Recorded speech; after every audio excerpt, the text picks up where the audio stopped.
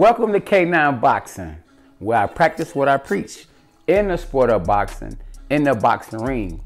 And today, focus is on the uppercut. Yes, the uppercut. The uppercut is the equalizer, and I call it the game changer. Because if you hit someone with an uppercut, you can knock them out. The uppercut is a power punch. The overhand right is a power punch. The hook is a power punch. But the uppercut is a game changer. And I like throwing uppercuts when I'm close, because when I'm close, I can maximize and get the right power. Something like Mike Tyson. Mike Tyson was known for the uppercut. He would hit you with the right hook to the body and an uppercut right down the middle. So it's the right hook to the body, then an uppercut with the same hand. Mike Tyson was known for throwing that uppercut. It was a bolo shot. And when he hit you with that shot, it was night-night. Another perfect example of throwing the perfect uppercut is when Jamal Charlo fought against Julian Williams. Julian Williams stepped in and got too close, and Jamal Charlo timed him with the perfect uppercut. Yes, the perfect uppercut. Now, when throwing the uppercut, I see a lot of fighters and I see a lot of trainers. They have their fighters throwing uppercuts just to be throwing it. If you throw it at the wrong distance, you can lose your life.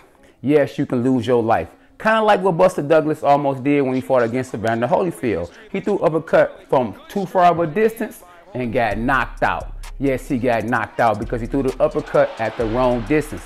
So you must throw the uppercut at the right distance. One of my favorite fighters, to me, who had the best uppercut other than myself, was Razor Ruddock. Razor Ruddock did not care. He would throw that uppercut out of nowhere, out of nowhere, out of nowhere. Man, he hit Mike Tyson so hard with the uppercut that Mike Tyson said it himself, that Razor Ruddock can hit like a mule kick. How was he punching? Was it hurting you? He punches like a mule kick. Unbelievable. Excuse my French, please. Oh my God. Yes, he said Razor Ruddock can hit like a mule kick. Yes, Razor Ruddock, to me, throws the uppercut better than anybody. Now, he can get away with throwing uppercut from anywhere because he has long arms, long hands. He's about 6'5", and he can get away with murder. And he has a great uppercut. Now, me, myself, and I have a great uppercut too. I didn't throw my uppercut a whole lot because it wasn't the perfect time to throw it. But when I did throw it, ask Corey Spinks how I felt. No, get off his head. Get off his head.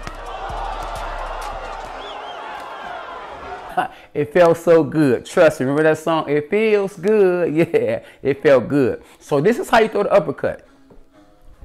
From anywhere, I just put that power on my front leg and I snatch it.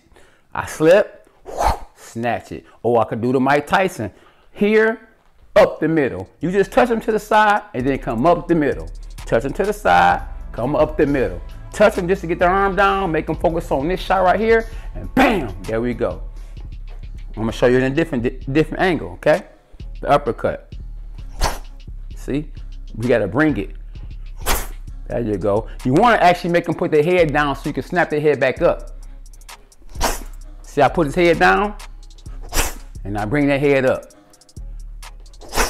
I remember hitting that guy one time, oh my goodness. His head went up, and then went straight to the moon. Now that's how you throw the uppercut at K9 Boxing. Share this video because these young people need to know when they throw the uppercut, you must throw it on the inside.